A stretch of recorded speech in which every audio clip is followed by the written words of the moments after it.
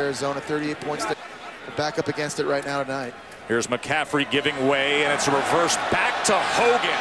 How about this from Stanford? Did he catch that pinned against the defender's back? That is utterly incredible. Francis Owusu, that may be the play of the year so far. Who is the guy from Alabama? Pro throw. That's exactly what I thought. Wow. How in the world did Owusu do that?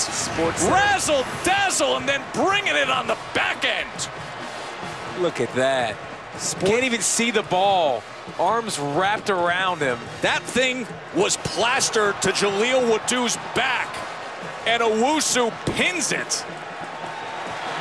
That's another underthrow by Kevin Hogan, but Owusu just does all the work. His head's turned completely to the right. He's just working based on feel. The play alone is unbelievable. For it to finish this way with Owusu. We're not going top 10. That's number 1. Yeah, Everybody else, you're fighting. Who's the nominee? You're fighting for 2 through 10. That's all feel. I mean, his head gets turned back. Wow. He can't even see the football. Let me tell you something. Wow. You're going to be seeing that next summer at the ESPYs. And he had Francis Owusu. And he had his hand under the football. Even when it touched the ground, he had his left hand underneath it. He had control of that thing. And keep in mind, pass interference as well. David Shaw's even sitting back saying, stop it. Are you kidding me? Let's take you back to the entire play from Stanford as they bring this out. It was McCaffrey on the direct snap, giving to Love. There's the decoy. Back to Hogan, who airs it out and just sit back and enjoy.